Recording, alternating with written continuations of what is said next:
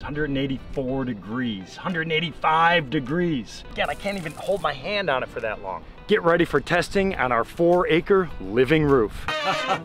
Hey, what's up everybody? The Pond Professor here. I am standing on top of Aqualand, our corporate headquarters. This is a super exciting moment for me. Our building was designed and built back in 2006 when we moved in. It was designed with a living roof system. Back at that time, it was cutting edge technology, and actually it still is, which I'm kind of blown away by. I thought by now, by 2023, this would be a much more common practice, but it's still not that common out there, and it's because of the cost. But I want to show you the reasons why we actually did this and what are the environmental benefits. So I want to do a little bit of a test. We have a section of the roof that I'm standing on. This section is 700 feet long, it is 50 feet wide. It collapsed back in 2011. During that collapse, we didn't have the funds to completely revegetate this section. So now it is basically a rubber membrane, which is very typical for commercial buildings around the world. What I want to talk to you about is what actually happens from an environmental perspective when you have thousands and thousands of square feet of roof surfaces around the world. So I have a simple test. Let's take the test of the temperature. Early summer here in Chicago. We had a rain a couple days ago. The ambient air temperature right now is 83 degrees. This roof right now, if I were to kneel on it, it would burn my knees, it would burn my hands.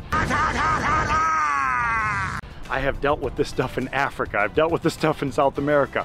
It gets so hot, you'll get blisters on yourself. So we're gonna take our Milwaukee tester here. Contractor, no. I will not bow to any sponsor. It's like people only do things because they get paid, and that's just really sad. And we're gonna check the temperature of the surface of the roof. So follow me, let's just find a random spot. Full sun day here. So I said it's 83 degrees outside. Let us check. What is this guy gonna say? 183 degrees, 184 degrees, 185 degrees. It's a 100-degree difference. He's Mr. 101. 100-degree difference. It's only 83 outside right now. Imagine if you're down in Texas. Imagine if you're in Arizona. Imagine if you're down in Florida, where we routinely have 100+ days with intense sunlight, much more intense than here in Chicago. The roof surface would actually be well over 200 degrees. That's why they call me Mr. That will vaporize water. It's gonna boil water off, which brings me to the next test. Let's actually talk about water now. So I have a 5-gallon bucket, not 100% full, 3/4 of the way full, irrelevant. When we get a rain here in Chicago, you get a rain anywhere in the world. Very interesting. We have thousands of square feet, tens of thousands of square feet of roof just on our building alone. Here in Chicago, we get over 40 inches of precipitation. Just 1 inch of that, 1 inch of rain per square foot is 0.62 gallons of water. So when we get a rain event, and it falls on this bare rubber roof, what's gonna happen? Pretty obvious. This is pitching away pretty hard. Let's actually see exactly what happens when we get a rain.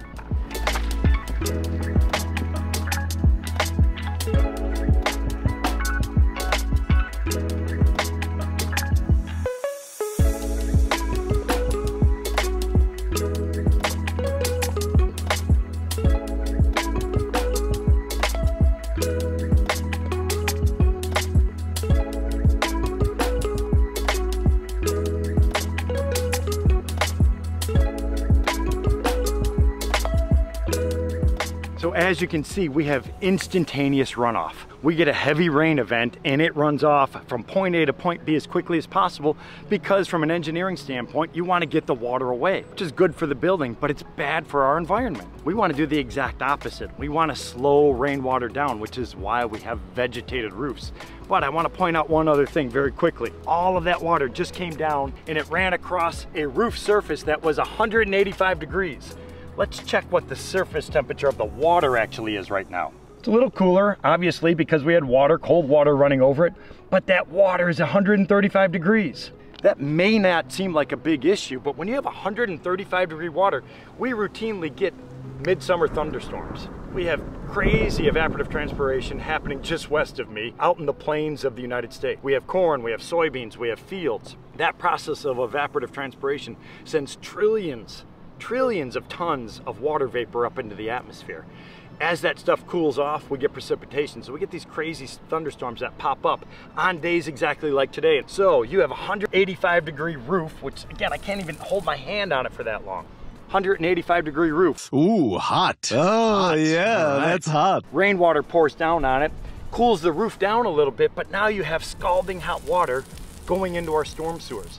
A lot of these storm sewers go directly into river systems for a fish, for macroinvertebrates, for all types of those little micro creatures that I just talked about with the tiny creature pond just a couple weeks ago. Those little animals get stressed. In nature, you would never find that happening.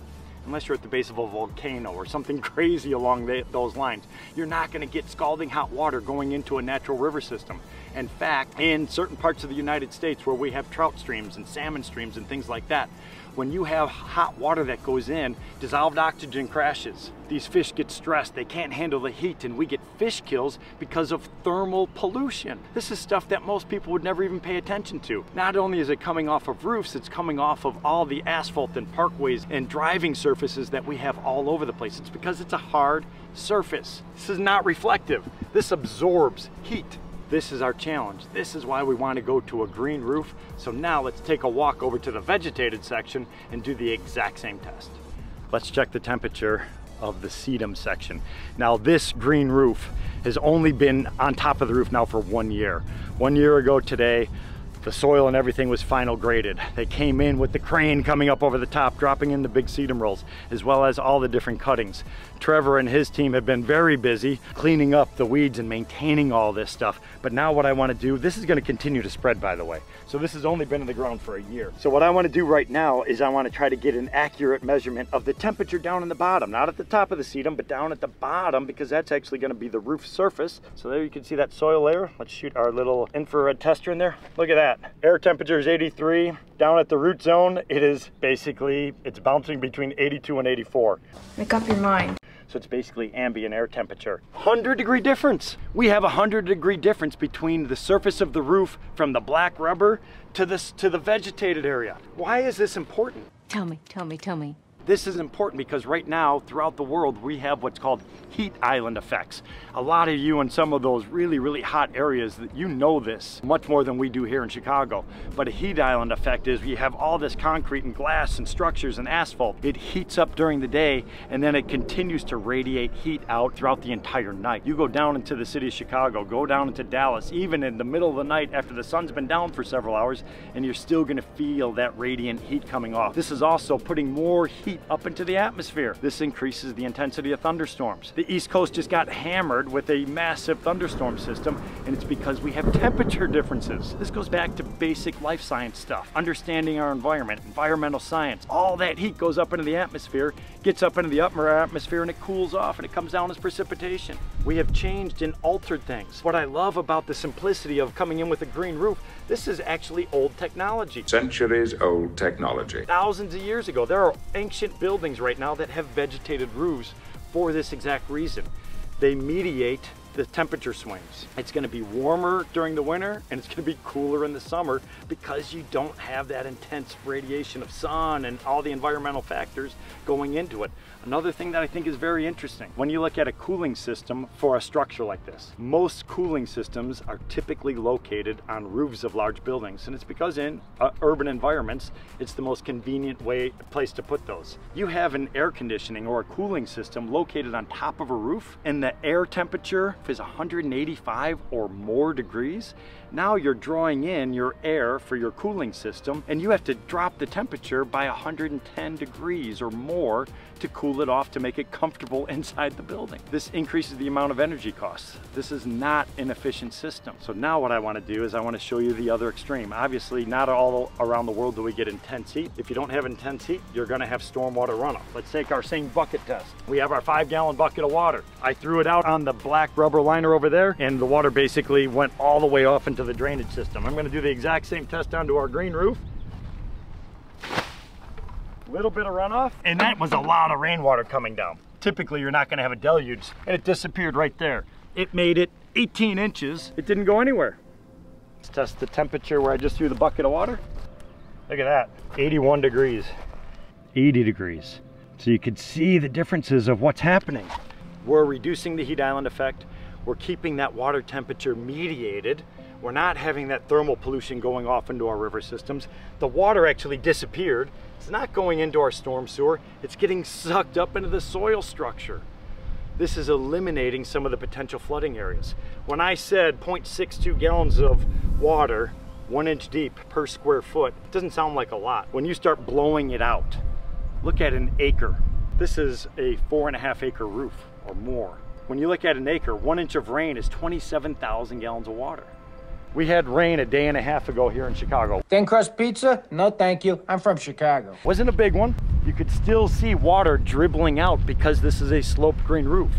The water is going to continue to migrate slowly through all the soil. We're sucking up the nutrients. We're increasing the biodiversity of the area, cutting back on stormwater issues. So this technology, again, is there a cost associated with it? Absolutely. But we have to look at the bigger picture that's out there. Why am I passionate about this? I don't design and build green roofs. I am an environmentalist. I love our environment. I love nature. I want to protect it for future generations, which is why I design and build water features. Designing and building water features has tons of biodiversity. Not only that, but I tie these different strategies in place. I love doing stormwater systems where I actually put aqua blocks in the ground and I could capture some of that stormwater runoff before it goes into our storm sewers. If I had a net, which I don't have with me, would have been another good test. Sorry, it's such a missed opportunity. I could rake it across all of these sedums and stuff like that, and I'd be picking up small insects that are living and feeding inside of all the vegetation. This is helping the biodiversity. We actually have birds laying nests on top of the roof because it's a habitat.